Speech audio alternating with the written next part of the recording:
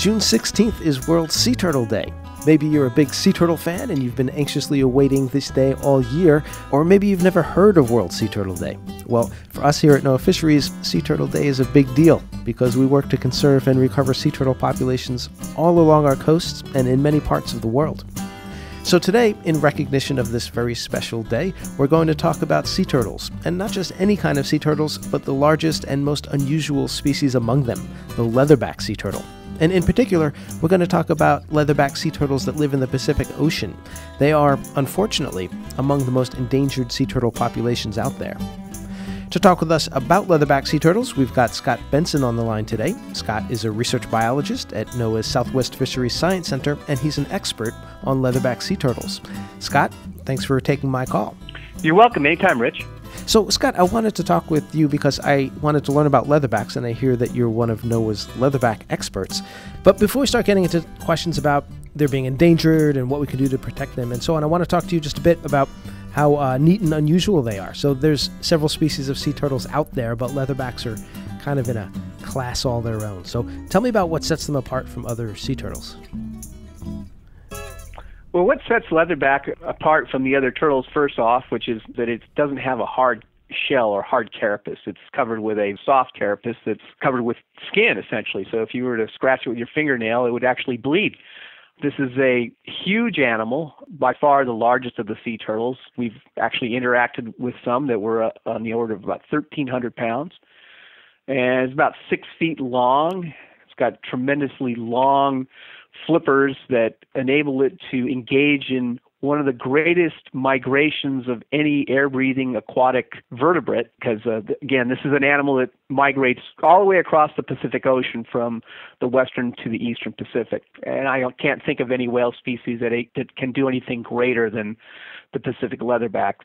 And this animal actually has a metabolic rate that is much different from the other sea turtles. It lies somewhere between a typical sea turtle and a marine mammal, where this animal can actually generate some of its own heat behaviorally by swimming.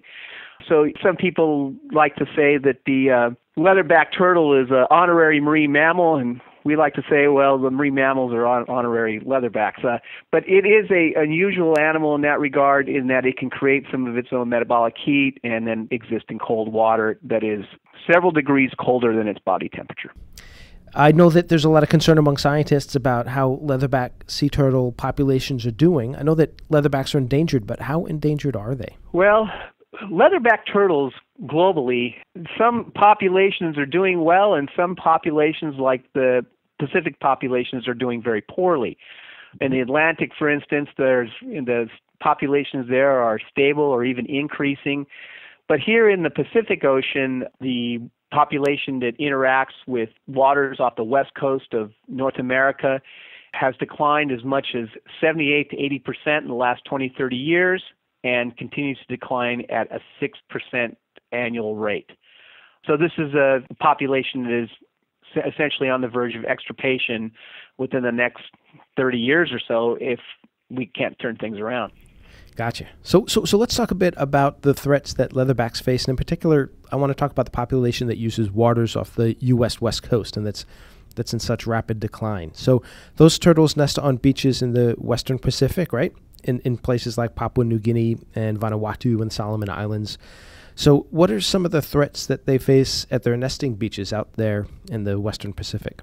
Yeah, the main threats the leatherbacks are facing on the nesting beach include primarily low hatchling production. So most of those beaches, they don't harvest the animals anymore, or the eggs, at least the largest beaches. But there are problems with hatching production, meaning that we're not seeing the output of hatchlings that we would expect to see. And that is because there are invasive species on the beaches, like pigs, feral pigs running around and digging up nests.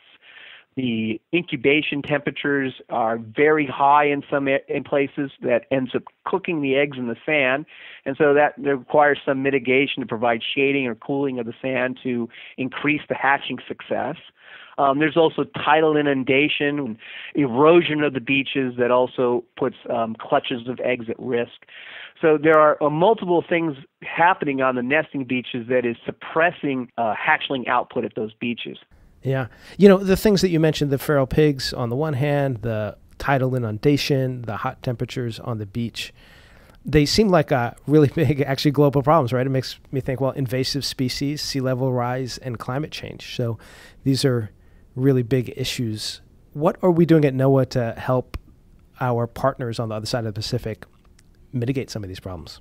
And our role right now is to provide advice and consultation.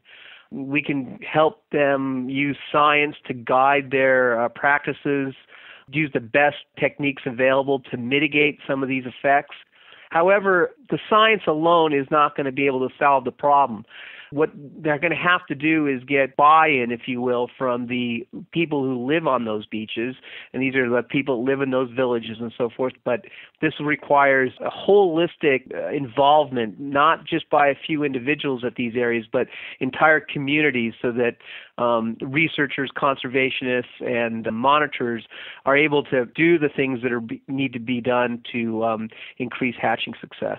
So those are the threats that they face on their nesting beaches. But you also mentioned that they complete one of the longest migrations of any, I think you said, any air-breathing aquatic vertebrate, all the way from the Western Pacific to the U.S. West Coast.